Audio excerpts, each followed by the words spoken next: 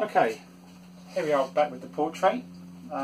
It's had a few minutes to dry off a bit because we can only be aggressive with our scumbling and start peeling up the lower layers because acrylics dry from the surface, so it kind of forms a plastic skin, and if you're too aggressive with it you can pull that plastic skin back, and if you keep worrying at it you'll just make a crater, which is obviously bad.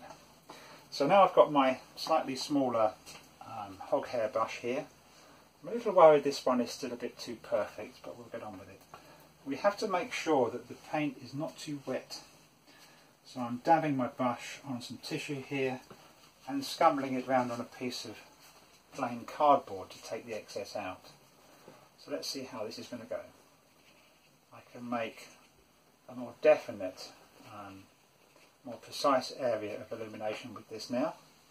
So working my way up from the chin where I've tested it, let's put a little mark across where the light on the bottom lip is going to go, like a little shelf of light sticking out there.